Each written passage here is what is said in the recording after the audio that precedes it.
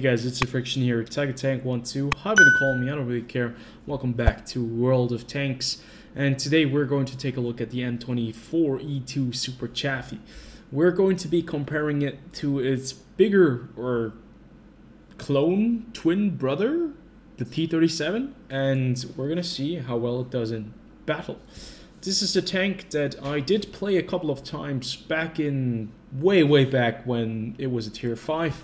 It was just a Chaffee, it wasn't called the Super Chaffee. It had the exact same turret, it had the 75, or is it a 75mm gun or is it a 76mm gun? I'm not entirely sure right now. It's probably going to be a 75mm gun. Wait, let me just check real fast. 75, exactly. It's the Germans that always use the 76 and the Americans that always use the 75s. So yeah, this tank, back in the days, it was a lot of fun to play actually. Had a lot of pen. It went up against tier 10 vehicles quite often. As a scout, you were supposed to run around and scout these guys from very far away, and thus you got hammered by IS-7s and all that kind of good stuff back then. That has definitely changed. So let's take a look at this vehicle and compare it to the T-37. And yeah, it is a reward tank. And the question is, obviously, is it just a garage slot or is it actually a premium tank that we can get behind of? Is it a good reward vehicle for having played this game for a long time?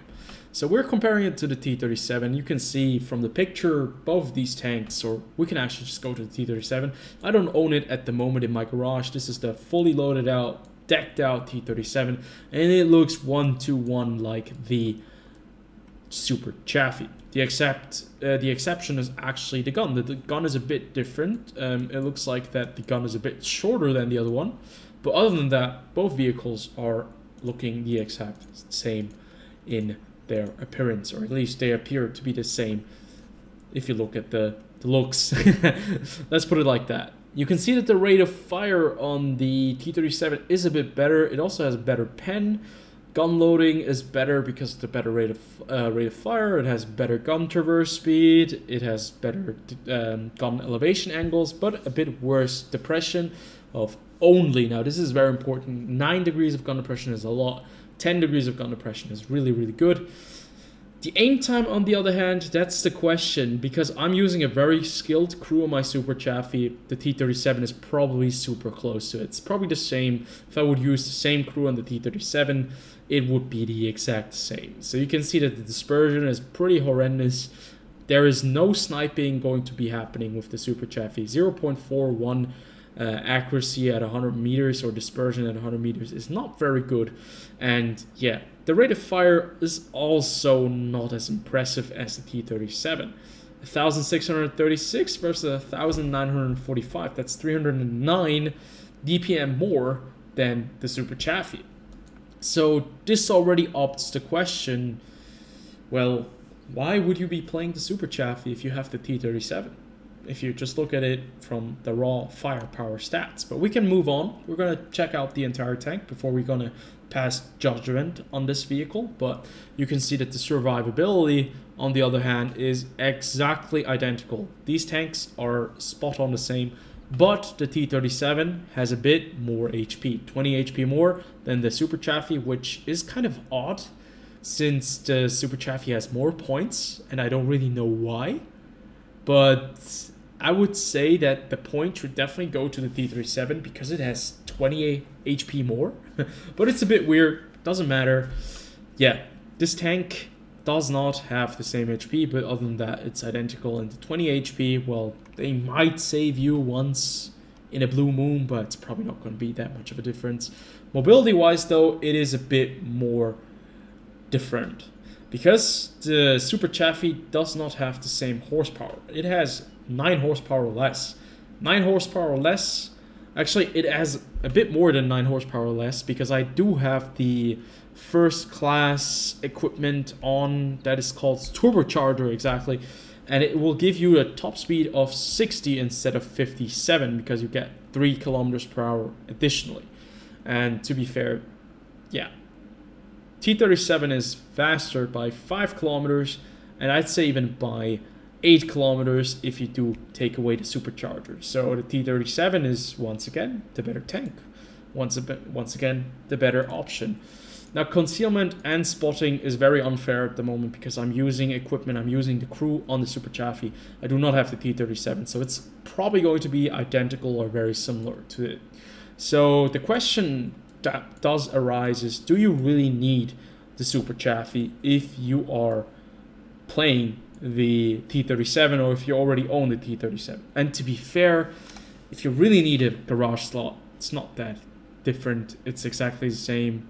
It's basically a garage slot that Wargaming have gifted us. So yeah, why not get rid of it? You might get some nice credits by selling it, and you can see I get 580k. Maybe you need those credits, I don't know. But if you, like me, are a tank collector, obviously keep the vehicle. It is kind of unique in the sense that it's a gift tank, but other than that, it's kind of a bland gift because we already have the T-37. And since the T-37 is better in every kind of respect, so it gives you a bit of a salty taste in your mouth that Wargaming didn't really try this this year around with the well-deserved reward. And it's the second American tank that we're getting. We already have the Super Hellcat at tier 7. And we had the T-50-2. At least the T-50-2 was a vehicle that a lot of people wanted back. I think a lot of people are probably kind of disappointed that it's not the Aufklärungspanzer, Panther, the tank that a lot of people dearly miss, a light tank that was able to ram even medium tanks and heavy tanks at tier 7. No, actually at tier 5 back in the days because it was a tier 5 vehicle. And that thing is probably going to be coming in the loot boxes instead of with this well-deserved reward. So I can see I've looked into the World of Tanks Reddit, and the people are not very excited about this reward. I've also seen the review from Quickie Baby, and the people in the comment section are not very happy with it. I can understand their frustration. I can totally get them, but yeah, in the end, it's a free tank. You can sell it if you do not like it. You can keep it if you want to keep it. The big question that I have right now is, does this vehicle actually give you additional credit earning, or is it actually just one of those tanks that will only give you additional experience for your crew, a better crew trainer per se? I'm not entirely sure how I can check that, because it probably has to be. It has to be, right? But either way, we're going to be going into a game. We're going to try it out. We're going to see how well it does, and hopefully you guys will be either completely on the side of the Super Chaffee at the end of this video, or you're going to be selling it. Well, or you can make a decision, because this tank certainly, well, is one of those vehicles that I would much rather sell than keep around, just from my personal kind of point of view, if you own the T-37 already. But I'm a tank collector, I'm a bit special in that case, so we're just gonna keep it as it is. Okay, as you can see, there are a couple of Super Chaffies running around, and it's a tier 6 battle only, so we will have the objective of spotting for our team in just a second.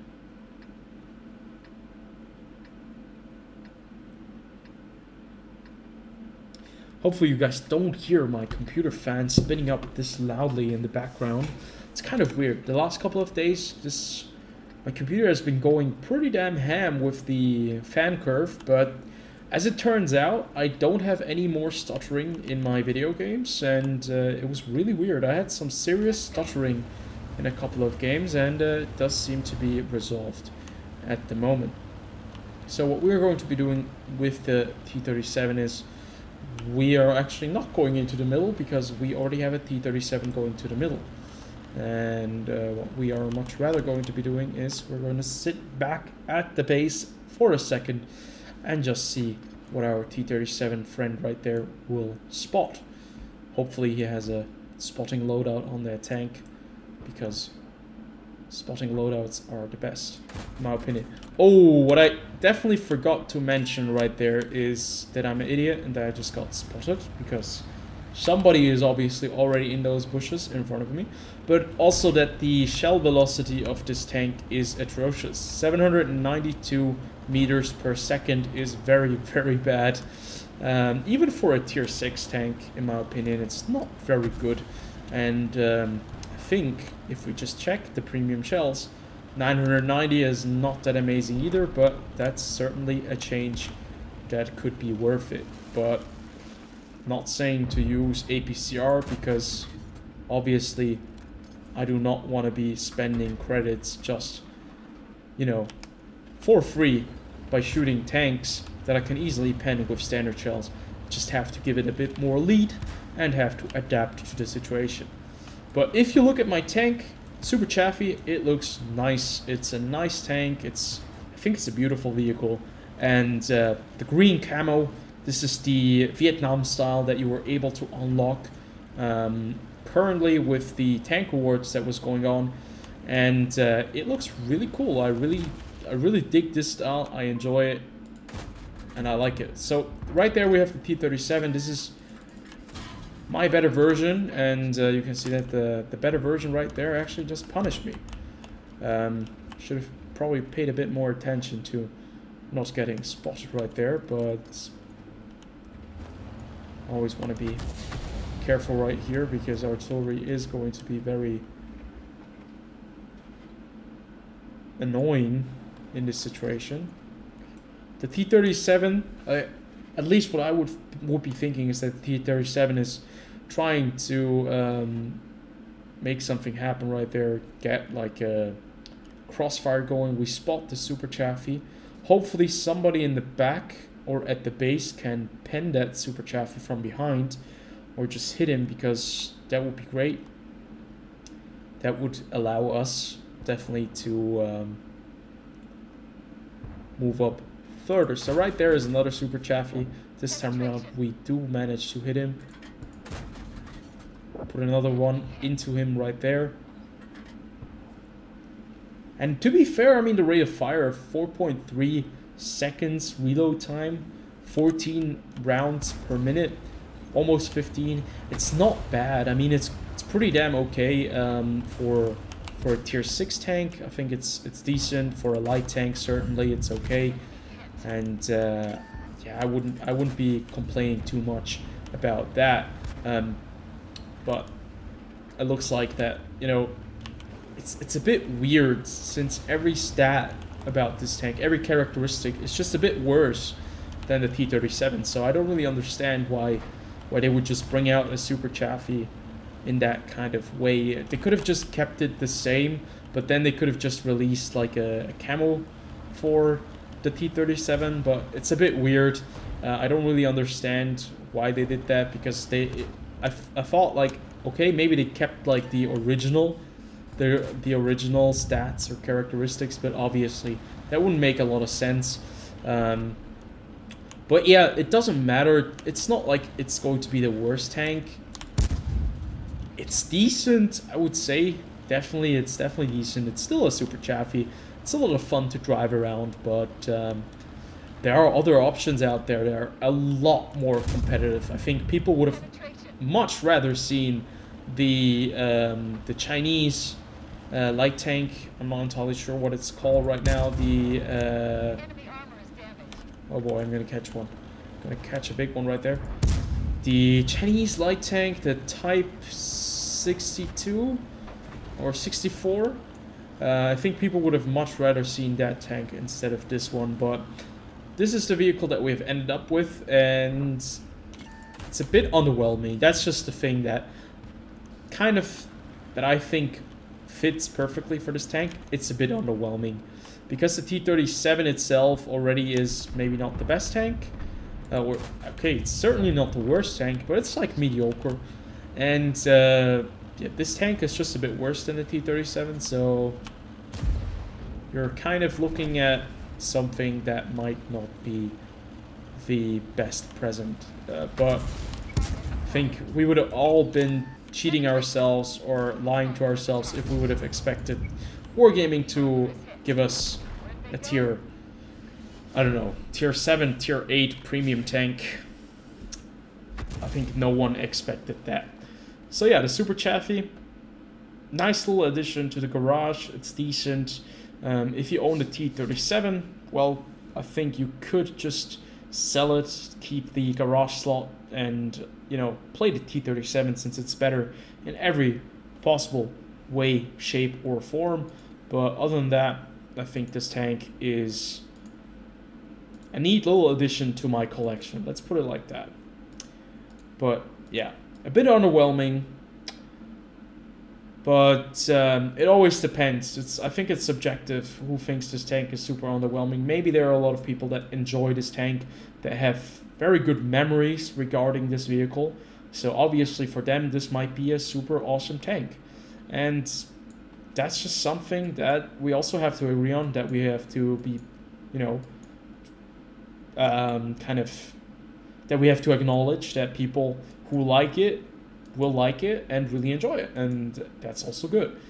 And yeah, I think I'm just gonna stop rambling on now, and I'm just gonna finish this video. I hope you guys did enjoy. As always, comment, like, and subscribe. What do you think about the Super Chaffee? Are you happy with the rewards for this year's well-deserved reward, or do you think it is a bit lame?